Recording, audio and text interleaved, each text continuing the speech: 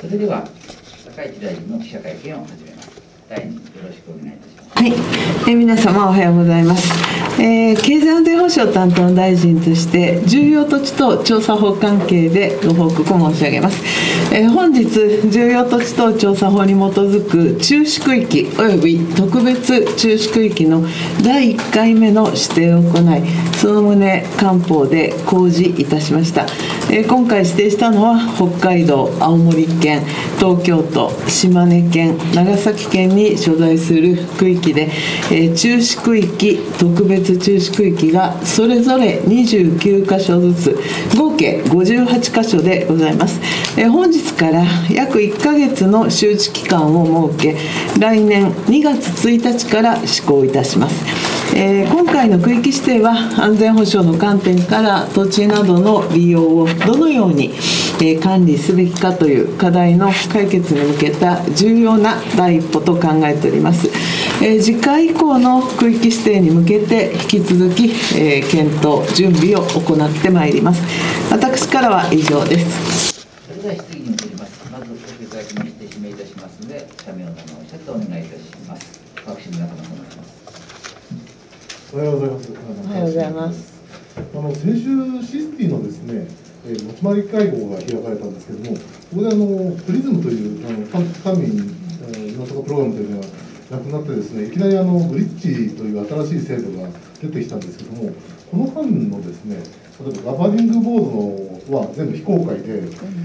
どういう経緯でそもそも制度が変わったのかとかですね、そういうことは全く明らかになってないんですけども、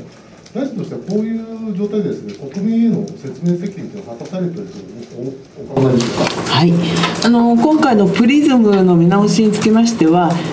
プリズムの枠組みを生かしながら技術開発にとどまらず、社会実装に向けた取り組みを強化することを狙いといたしております。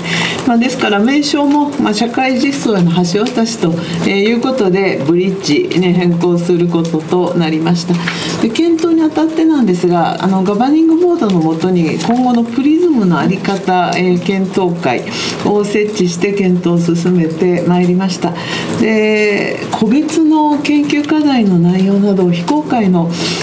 非公表の情報を含むことから、ガバニングボードのこの議事はですね、非公開とさせていただきましたが、議事用紙や資料については随時内閣府のウェブサイトで公表してまいりました。11月10日の配布資料、今後のプリズムの在り方にかかる見直し方針案についても内閣府のウェブサイトで公表いたしております。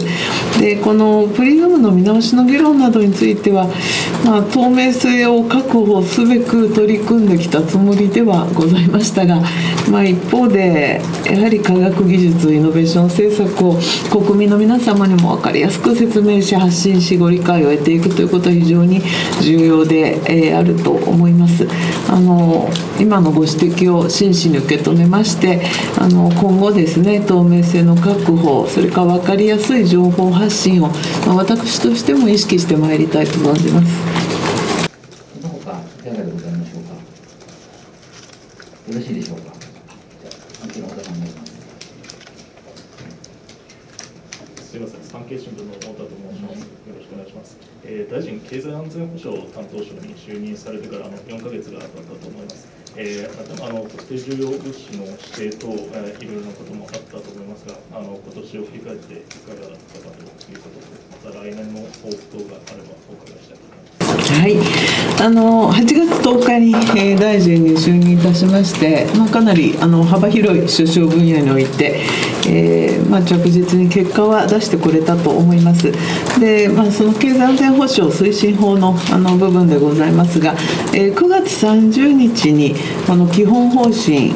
サプライチェーン強靭化及び重要技術の官民協力に関する基本指針を閣議決定させていただきました。で、また12月23日にはサプライチェーン強靭化の取り組みの第1弾として、半導体、蓄電池、肥料、抗菌薬薬など、11の物資を特定重要物資に指定する政令を施行いたしました。ちなみに閣議決定は20日でございました。それからまた重要技術の官民協力に関しましてはKプログラムで支援する取り組みも進めてまいりました。9月16日に第3回の経済安全保障推進会議と第14回統合イノベーション戦略推進会議の合同会議で経済安全保障重要技術育成プログラムで支援すべき技術を示す研究開発ビジョン、第1次を決定させていただきました。でこのビジョンに基づく研究開発構想を作成しまして、JST およびNEDOにおいて12月5日に、最初の公募を開始いたしました。そういう意味では経済安全保障、推進法に、限ってみてもですね、着実にこの法律に、魂を入れていくという作業は進めてこれたかなと思います。で来年ですけれども、やはりこの経済安全保障推進法のまだ施行されてない部分、の施行に向けた準備をしなければなりません。それからセキュリティクリアランスの制度を含む、経済安全保障のさらなる課題の検討もぜひしたいと、思っております。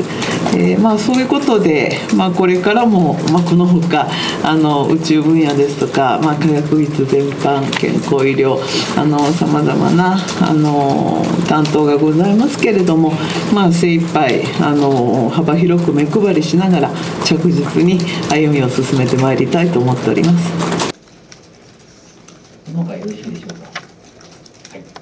それでは本日の高市大臣の会見を終わります。ありがとうございます。本年も大